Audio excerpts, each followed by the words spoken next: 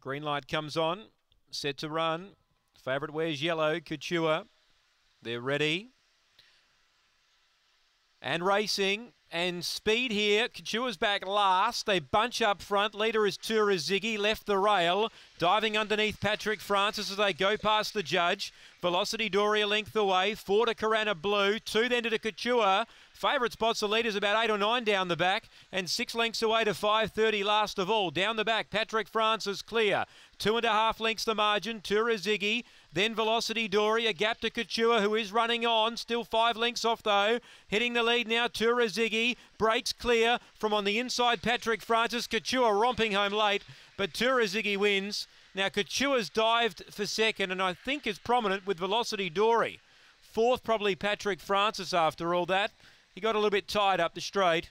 Gap then to Corona Blue, and 5:30 was last in. Number 1 will be your winner, Tura Ziggy.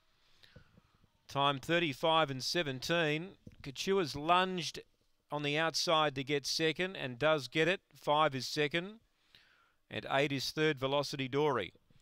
It's 1, 5 and 8. 4 is fourth, Patrick Francis. 1, 5, 8, 4. Tura Ziggy makes it back-to-back wins. Trained by Laurie Carlin, 35.17. The gallop, 9.04 early, 13.47 on the way home.